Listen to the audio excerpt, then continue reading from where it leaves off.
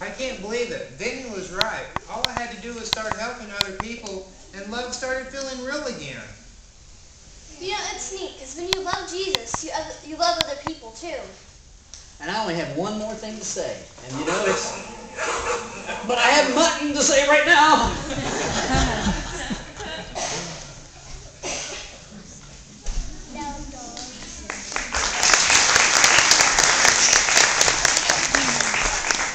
So all month long we've been talking about love.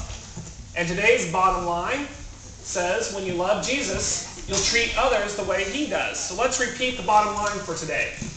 When you love Jesus, you'll treat others the way he does. And you know what? It's easy to treat those people who you find lovable, isn't it?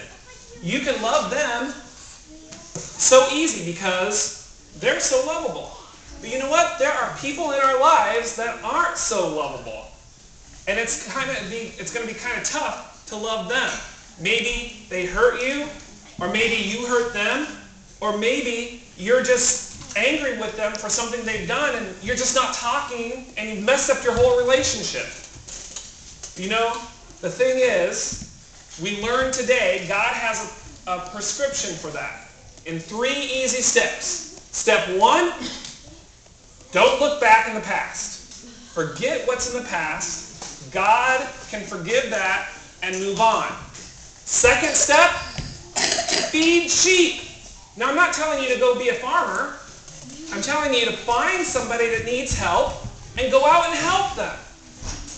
And the third thing, when you start serving Christ or serving others, then you start to serve Christ. When you start to serve Christ, you start to love others. When you start to love others, you love God.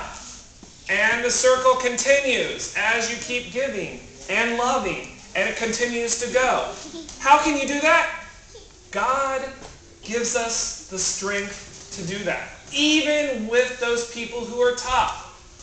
So remember, feed sheep, love others, impact the world. Let's pray. Dear Heavenly Father, we just thank you so much that you love us so much that we can love others. And as we love others, we are loving you. Help us to do that this week as we find ways to help others so that we can show love to them and show Jesus to them. In your precious name, amen.